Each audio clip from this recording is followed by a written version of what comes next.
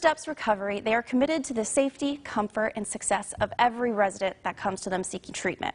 Joining us today to talk about their program is Dr. Carrie Randazzo, Clinical Director of First Steps Recovery, and Joshua Beauchene, CEO of First Steps Recovery. Welcome, guys. Hi. Thank you. Well, first off, tell us a little bit about First Steps Recovery. Well, First Steps Recovery is a full continuum of care that specializes in treating addiction. And a full continuum of care basically means that we provide detox, which is a medical portion of recovery, of getting the chemicals out of your system, supervised by physician and nursing. And then we go to residential treatment, which is where they live there and they get clinical care, so individual counseling, individual case management. They get groups throughout the day, so they get to 6 to 8 hours of programming a day, along with different activities that keep them engaged. And once they finish that treatment, then they continue on to outpatient, which is where we kind of really help them connect and plug back into the community. So this is basically a 24-hour, everyday type of program. You're just immersed into it. Yeah, on the residential level, yeah. That's a great way to do it, since I mean, you're always battling it. And on top of that, it's also something you have with your family, too. They're also affected by it. They're very much affected by it. So so a lot of the treatment is about healing families, having them understand about the disease, and working on a lot of things. There's a lot of damage done with addiction. And how many families and groups do you guys usually see at the center or help out, usually on a yearly basis? We see typically over 500 families themselves, and because a lot of the people that come in for treatment, they don't have families that are involved, and so it's kind of half and half. So we probably see over 1,000 patients during the year. Wow. But specifically we work with about 500 families, and on a weekly basis we have family support groups for people that have either gone through the program or that are just wanting to kind of find out more about how to help their loved one in the disease of addiction, and so they're able to participate on a weekly basis as well. So with that, what kind of goes into some of those meetings, or when you bring your family in, how do you guys kind of tackle that? Well, first of all, we do a lot of education on what addiction is, because a lot of people, they just don't know. So that's one component of it. And then teach them self-care, because a lot of families aren't taking care of themselves. They're trying to save the alcoholic addict, and they're not taking care of themselves. So we teach healthy boundaries, better communication skills.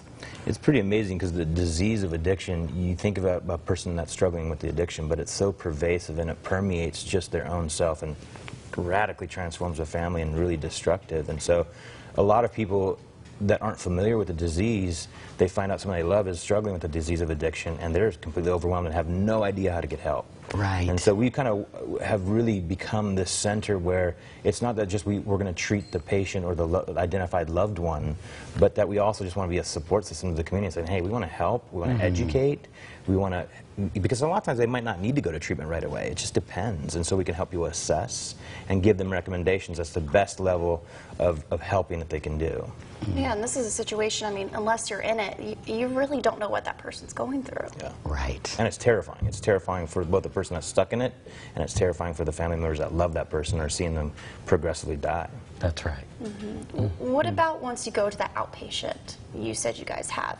Do you help them once they go back into the community with the family, or how can they help them keep going? Definitely. So we integrate them back into the community, slowly back with their families. So we do a lot of the same things we do in residential, but we're getting them back into the community and working with their families and their jobs. Yeah, really the opposite of addiction is connection. And so you find that when a person's stuck in this process of addiction, they become completely detached from themselves, from the community, from their loved ones.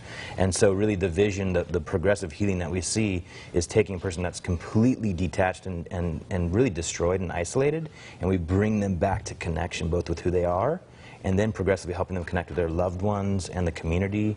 You know, it's like one of the most exciting things that we see is for someone that's been caught in this pattern of addiction, all of a sudden turn around and tell the people they love, hey, I love you again. I know. Like parents are just like, oh my gosh, my son told me that he loved me again. It's like a miracle.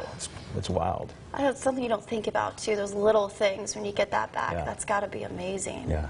It's wonderful to watch. Yeah. What's a big tip you'd give people if a family is trying to struggle to see if someone's struggling with addiction but not totally sure? How can they kind of go about approaching that? I think the first step is always to get help. I think so often, especially because it's still got some relative taboo, like people don't want to talk about something they're concerned about. And so they kind of live in this state of anxiety without asking for help. And because it tends to be something that people want to treat more discreetly, that's when we say, hey, call us, because we can handle that discreetly and gently and really give them a sense of direction, how to react when they find something out that they're concerned about with addiction. And I'm sure that takes the pressure off. And I mean, just going to talk, like you said, to someone can make a huge difference. Yeah. Well, if anyone wanted to get in touch with you guys or maybe get some help or for a loved one or anything, how would they go about doing that? So they can go to our website, www.firststepsrecovery.com, or they can call our number, which is 844-244-7837, I think, but it's first, so it's 844 Big Step is the easy way to remember it. I don't know if that matters, but the point is that when a person calls, whether they get our number online or straight from the television, that they're going to talk to someone that's trained, that's certified in addiction counseling, and so they're going to get counsel that really is professional, and they're going to get support. And that's kind of the most important process. Right. Absolutely. Well, thank you guys so much for all of that information. Thanks for having us. Yeah, thank you for everything you guys are doing. Appreciate it. Thanks. All righty, well,